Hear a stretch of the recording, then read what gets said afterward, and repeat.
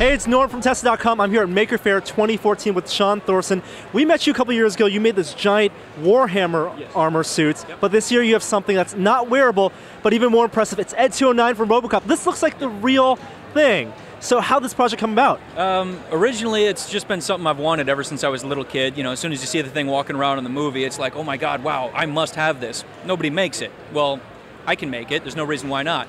It's been a project I've been toying with for quite a few years. I finally got to sitting down, and the folks at Make Magazine asked me to document a build through their website. So we've been doing this for, it worked out to be 96 days. They send someone out to interview me every other week and get updates on the project.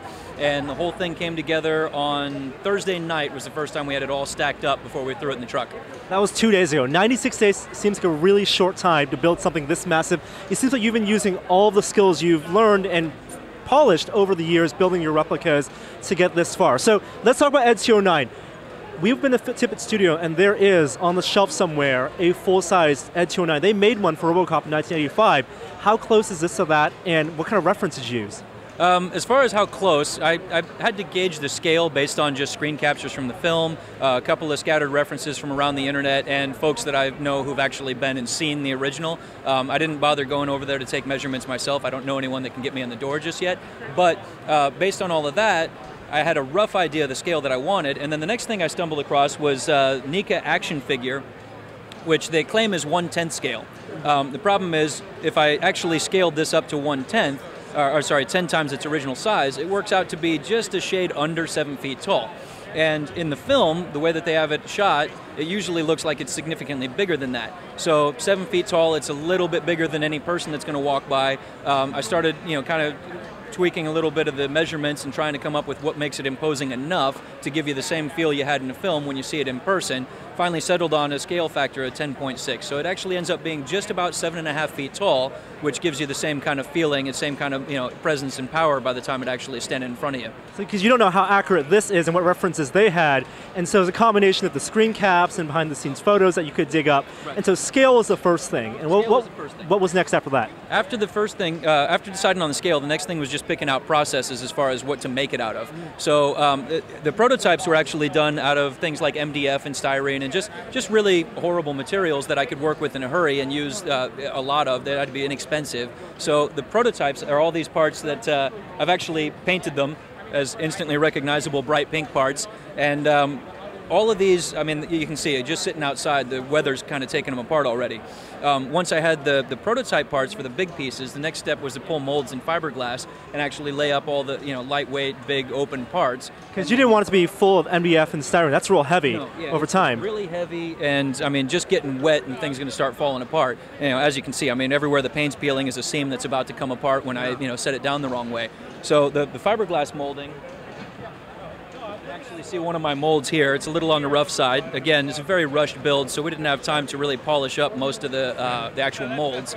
But once the molds were made, it's just a question of getting them all polished up on the inside and then laying up another glass part on the inside. You pop that off, and you've actually got copies here. Now, by comparison, it's built exactly the same way as you built, like a sailboat or whatever. It's fairly sturdy. It's very lightweight. The gel coat on the outside is UV stabilized, so you don't have to worry about it rotting in the weather.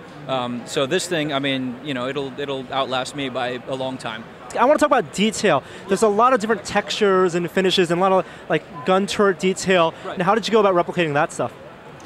Mostly just guessing. The biggest parts, like I say, it's all fiberglass for the big shells. For some of the small parts, it's really, again, just a question of looking at screen captures, looking at the model, trying to guess what they probably used. So there's actually a section of a radiator that was carved out to be made into the grill for the mouth. There's some vacuum formed styrene parts to get some of the lightweight, shells that I need for bigger parts that aren't quite as detailed as some of the little things. And then when you start looking at like these socket cap screws, I actually went to the hardware store, bought a socket cap screw, pulled a silicone mold, cast copies in urethane resin. The gun barrels are urethane resin. There's just tons of little tiny things all over it that probably were found parts in 1985, but nowadays, I don't want to guess what kind of weird little hardware thing they might have found in the back of some electronics junk shop. So there's a lot of it was just eyeball it, pull measurements, draw up a thing, make it out of scraps or whatever.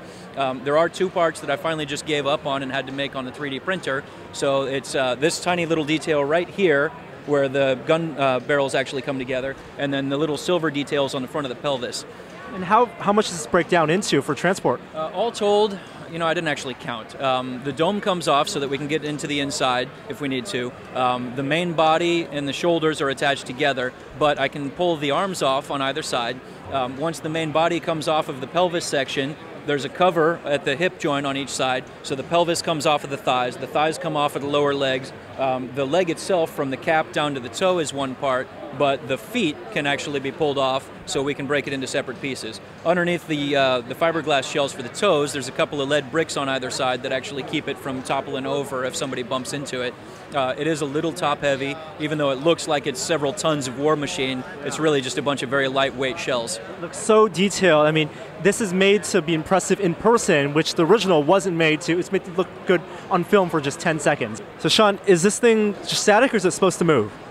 The original plan was just static. The whole thing, all the way along this build, I've been promising I'm going to deliver one static robot. Along the way, I caught my dad in a bored time, where he was in a welding mood. So all of a sudden, instead of the wooden frame I had planned, it actually ended up with a steel skeleton underneath.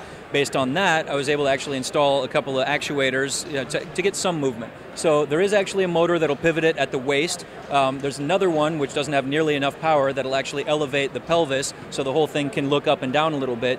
The elbows have actuators so they can bend, and below the knee joint we can actually extend the leg about 3 inches. It's very slow, it's a little wobbly, scares me. I don't actually want to run that part.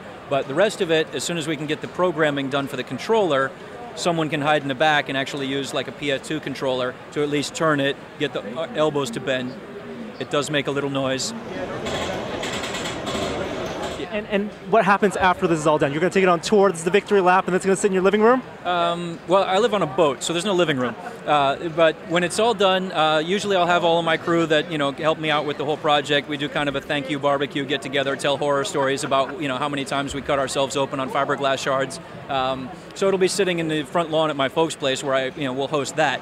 And then when that's over, the folks at Make actually mentioned that I can park it in their lobby for a while until I decide where else I'm going to put it. And sometime in the next couple of years, I'll probably end up with actually a house again. And when that happens, it'll end up in the house.